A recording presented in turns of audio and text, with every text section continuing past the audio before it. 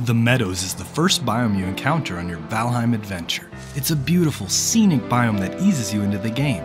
In this guide, I'm going to give you tips to maximize your time in the Meadows and set you up for success once you progress to the Black Forest. And I'm going to try to stay clear of common tips you've heard in 10 other Valheim tip videos, or at least give you more insight on those tips, so hopefully you learn something new. Boar stones are rune stones that spawn in the Meadows. These rune stones will have 1 to 9 boars spawn around them the first time you encounter them. These boars do not respawn after you kill them, and these boars have an increased chance to have 2 stars. So far from what I've gathered, these boars have a 15% chance to have 2 stars, instead of the normal 1% chance of a wild boar having 2 stars.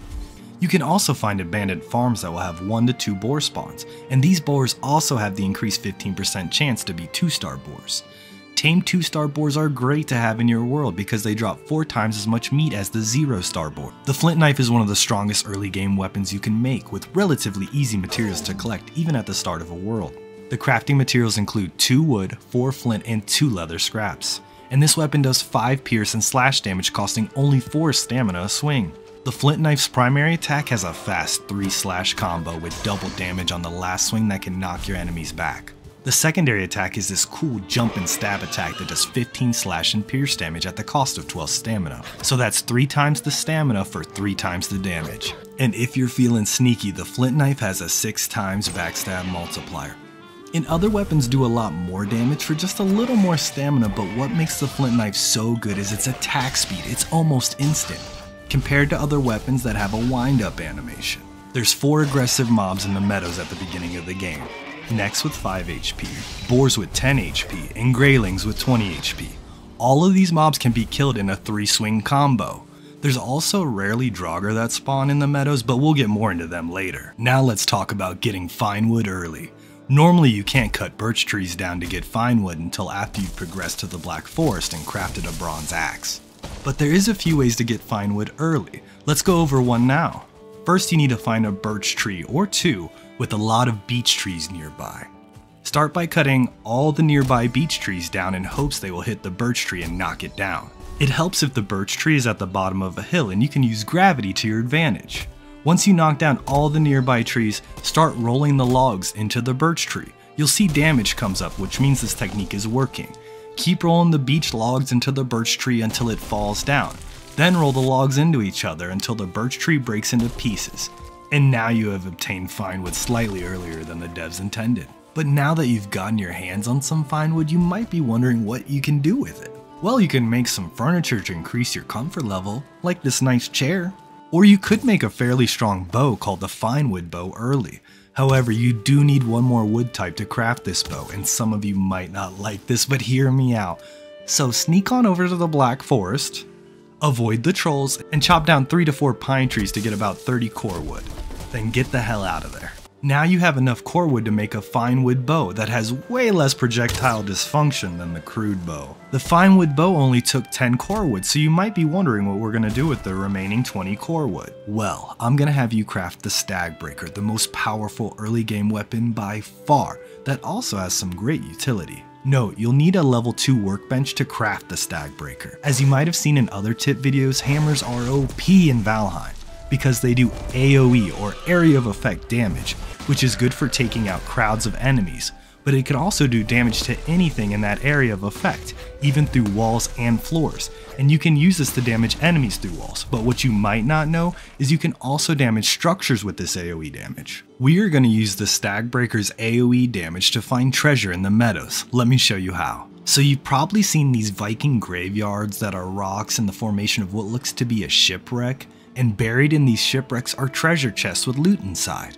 Now the developers intend you to beat the 3rd boss, Bone Mass, get his wishbone, to walk around and detect treasure here, then dig it up with a pickaxe, but the way easier way is to just slam your Stag Breaker on the ground until you see damage. This means you found the chest, and just keep slamming your hammer down until you've broken the chest and got all the loot inside. As you may know, fire is a powerful resource in Valheim. In fact, it's so useful one of your 2 starting items is a torch, and for good reason. Almost all enemies that spawn in the Meadows early game are afraid of fire, so it makes you basically invulnerable when carrying a torch in the Meadows. The torch also acts as a modified club melee weapon and is really good against greylings and boars because they are weak to fire. I think most living things are weak to fire, but that's besides the point. You can also use standing torches and campfires around your base or logging area to keep the pesky greylings and boars at bay. What you might not know is fire is also effective against the first boss, Eikthyr. You can use 2 deer trophies to summon him. Then you'll see these pink and purple sparkles start collecting in a specific area. This is where Eikthyr is going to spawn, so just build a campfire right under him to get some nice opening damage on the beast. Then you can use a bow with fire arrows to take him down fast and safely at a distance. To make fire arrows, you need to use feathers, wood, and resin, and a workbench upgraded to level 2 to craft them. The maypole is a structure that sometimes generates in the meadows during world generation. A world can have multiple maypoles or none. These structures increase your comfort level by 1, so they can be really useful to be near your base. What you might not know about maypoles is you can actually build this structure exclusively during the midsummer season, from June to the beginning of October. So if you don't already have a maypole at your base, set your calendar for June and make sure to build one during the midsummer season to maximize the comfort of your base. Throughout the meadows, you'll come across abandoned structures like houses and sometimes whole villages. These structures contain chests with some treasure and can make a good impromptu base if needed. These abandoned villages also have a higher chance to spawn 2-star boars, similar to the boar stone we talked about earlier. Rarely you'll find villages that are still occupied, and these occupants don't like visitors. These are Draugr villages infested by the living dead. Some of the houses in these villages will contain body piles, which acts as a Draugr spawner. Draugr are very dangerous early game, so I'd avoid making contact at this point, but mark the location on your map so you can use this as a good source of entrails, a drop from the Draugr that's used for one of the best mid-game foods, sausages. Nothing like a good sausage made from zombie intestines, am I right, folks? When you first spawn into Valheim, only 6 mobs spawn in the meadows, 2 passive, the deer and gulls, and 4 hostile creatures, Neck, Boar, Greylings, and rarely Draugr. Those are the only mobs you'll deal with in the meadows at the beginning of the game. But as time progresses in your world, and you defeat the bosses of Valheim, more hostile creatures will begin to spawn in the meadows. After defeating Eikthyr, Greydwarf brutes, and Greydwarf shamans will start spawning. After defeating Bone Mass, skeletons will start spawning. And after defeating Yagluth, Fuelings will begin to spawn, which can be a good source of black metal near your base instead of having to go all the way to the plains. With the Hearth and Home update, a new merchant was added to the meadows. Her name is Hildur, and she sells fashionable clothes that help with stamina regen, which makes these clothes really great for farming.